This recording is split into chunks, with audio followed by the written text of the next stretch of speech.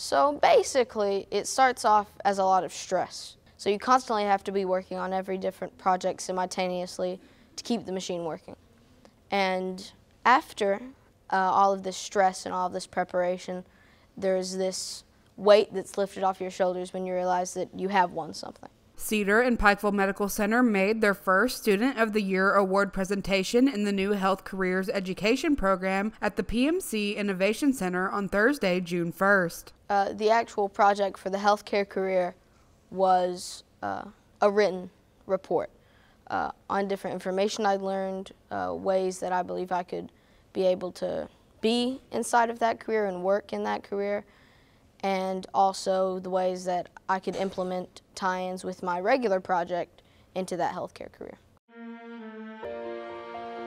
Cancer, it's a very scary word, but an outstanding treatment facility was here at home. I was led to the Lawson Cancer Center.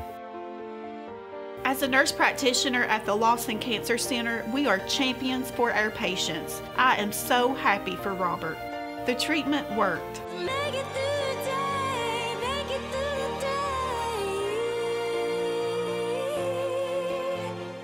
According to the U.S. Bureau of Labor Statistics, healthcare jobs are among the fastest growing professions. Dotson's project sought to inform others about a healthcare profession he found interesting. I interviewed Teddy Hall, who was in the career of radiologic technologist, or a shorter term, RT, and he had worked at the Appalachian Regional Healthcare Center in West Virginia, Williamson, West Virginia, for over 20 years, nearly 25 to be exact.